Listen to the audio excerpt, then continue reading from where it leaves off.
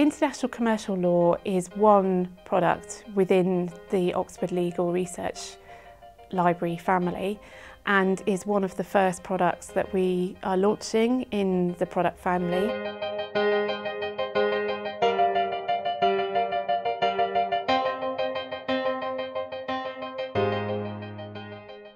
I'm Rachel Mullally and my role is Senior Commissioning Editor on the commercial law list at OUP.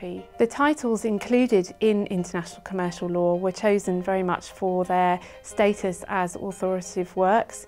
Many of them have world renown in terms of their authorship and the level of analysis included, but also because the reach of the content that they include is global on its scale. So not only are they key titles on the commercial law list at OUP, but they're also titles of world renown, and they are all specially chosen for their impact in the international arena. The content features heavily on global sales law, and accompanying that are a number of titles on international contract law, which have a great synergy obviously with international law of sale.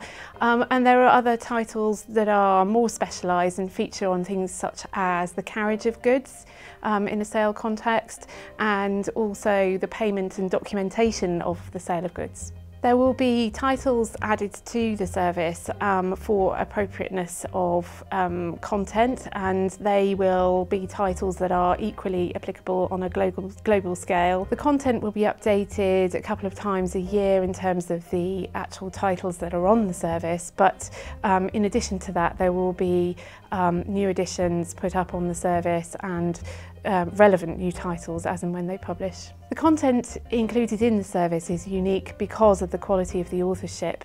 The authors have written these commentaries or narratives from an individual perspective. They include their opinions and their views, and therefore this information or this specific analysis cannot be got anywhere else. There are a number of ways that you can use the search facility in the service, and specifically you can search for author, you can search on title, you can search on subject, and then within that you can make a more advanced search by making the search increasingly more detailed until you narrow down either the number of titles or the number of results that you're getting by more specific searching. The structure of the chapters or entries varies according to the title that you are searching across. So for example, for some of the big commentaries on conventions, they will be ordered by in an article by article system often, whereas the more narrative titles will be